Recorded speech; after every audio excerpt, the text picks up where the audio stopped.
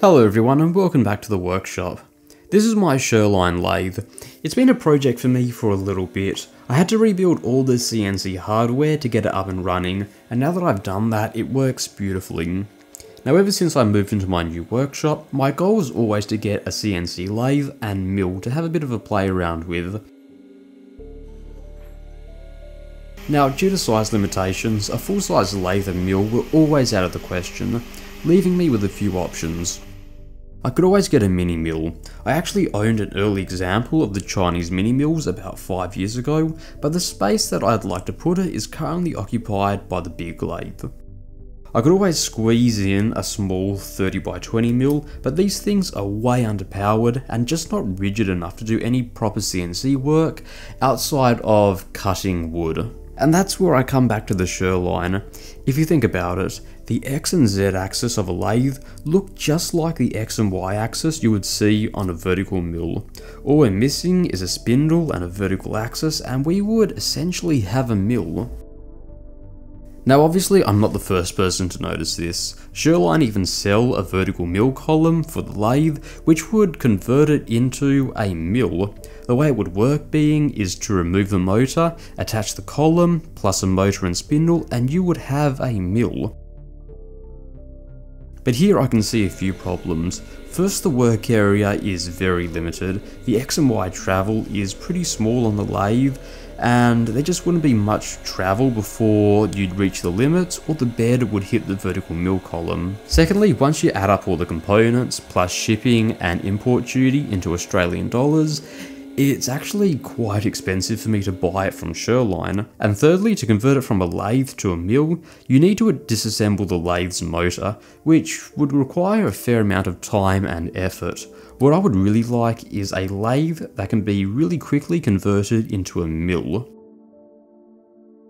Now realistically, the biggest parts I'm going to cut on this lathe are probably at most 50 to 100 millimeters long, which means we have about 300 millimeters of unused space. All we need is to mount a spindle and vertical axis somewhere in the center, and we would have a mill. So I went ahead on the internet and I bought a whole bunch of materials. Turns out the total cost for the material was around $500 or $350 US, which means I'm much better off doing this than buying even the cheapest Chinese mill. Now what I got was a 400 watt motor and spindle, 20mm thick aluminium plate, 10mm thick aluminium plate, linear rails, ball screws, a stepper motor and driver, and a lot of bolts.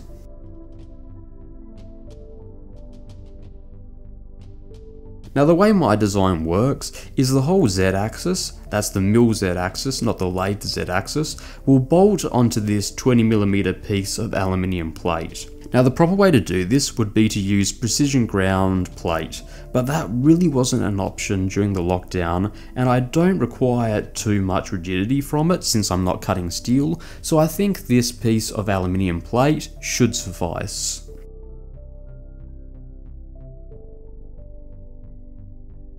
Now for what I wanted, I chose the shortest linear rails, but if I ever want to upgrade it, that's a very easy thing to do.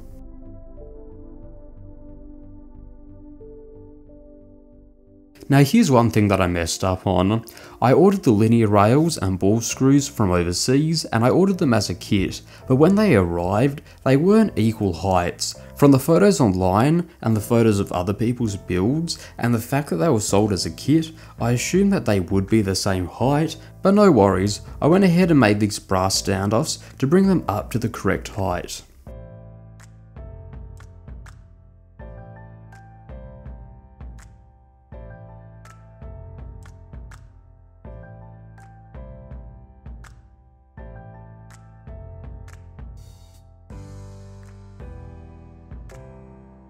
Onto them we can bolt our 10mm piece of aluminium plate.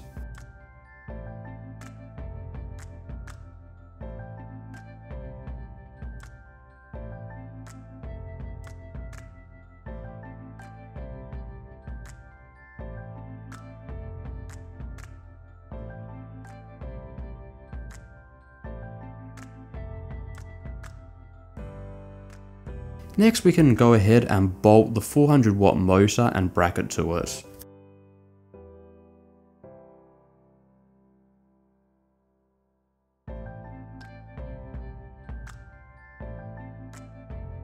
At the top end we need to attach the stepper motor bracket onto the aluminium, and you see that large hole to center the stepper motor? That was made using the 4-jaw chuck on the lathe and a boring bar. It just goes to show how multi-purpose lathes are. Okay, so the stepper motor then attaches onto the bracket and it fits into the plumb coupling.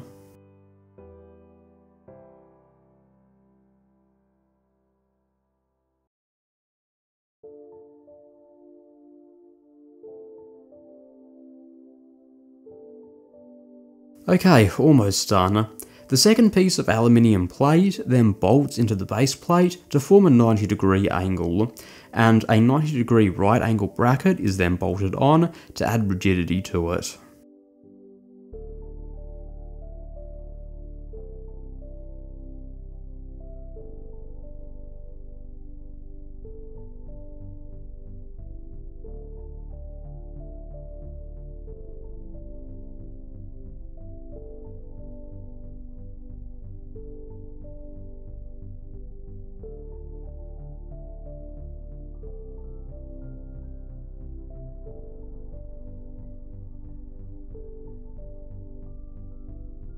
The whole assembly is then bolted onto the workbench, something that I think I will need to stiffen in the future, but doing light cuts at the moment on plastic and aluminium, I'm perfectly happy with it.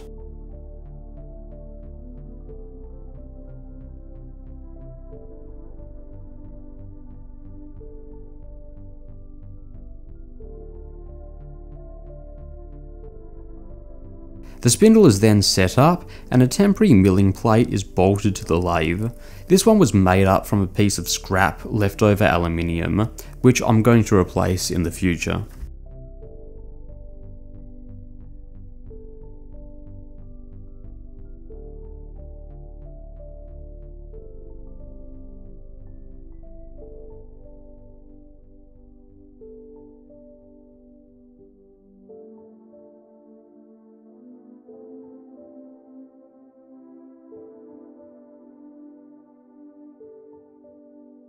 The stepper motor is then connected to the CNC board, and the computer is booted up to set the stepper motor up in Mark III.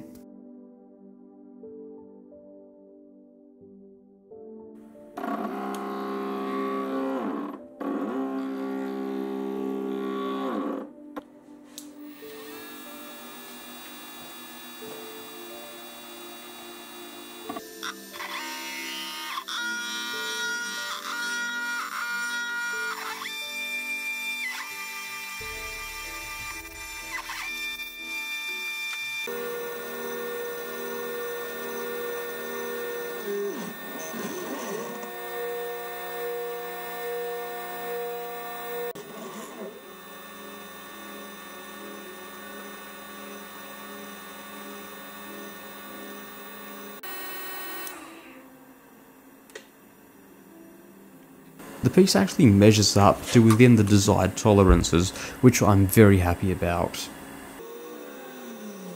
The next test piece was cut, and I was also very happy with the results.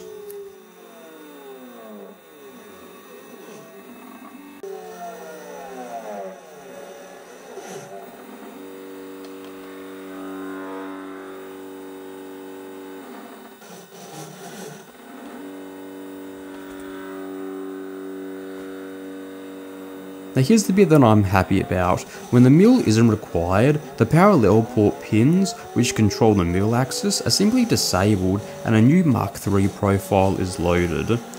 This allows me to jump very quickly from using it as a mill to using it as a lathe. No disassembly required, it's all done in the software. All I have to do then is use a slightly different G-code and it works like a lathe. And with that, I hope you enjoyed this video. The mill still isn't perfect, there are a few accessories and upgrades that I'd like to do in the next few weeks, but apart from that, I am very happy. I hope you enjoyed this video, I hope you learned something. Thank you very much for watching.